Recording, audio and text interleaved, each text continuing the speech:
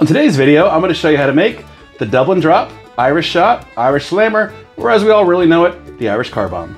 Hey everyone, welcome back once again to The Blind Pig. As always, I'm your host, Jason. The Irish Car Bomb is a simple drink with a complicated history. At its heart, it's just a Boilermaker, which is a shot dropped into a beer. Because of its name, however, it evokes a lot of emotions and can be difficult or even impossible to order at certain bars.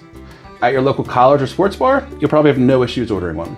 Hit up an Irish bar, travel to the UK, go to Ireland, ask the bartender for a car bomb. You'll be lucky if you only get told no and kicked out, and not a black eye.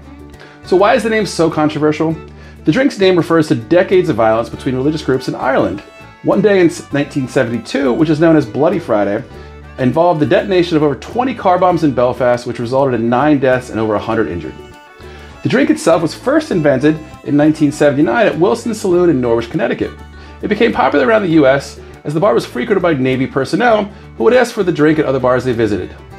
The owner of this bar, Charles Oat, has apologized and expressed regret for the name after receiving public pushback from IRA victim families.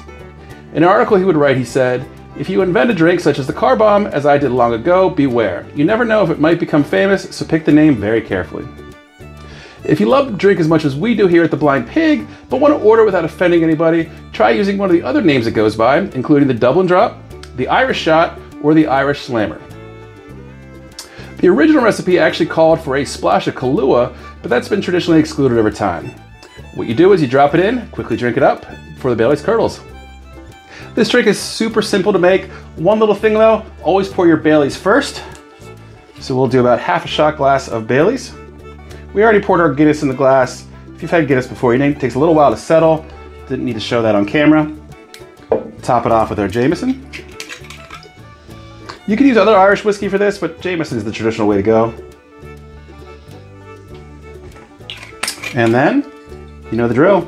We drop it in. Remember, drink it quickly. Your Baileys will start to curdle if you don't. So go ahead, drop and chug. Bombs away.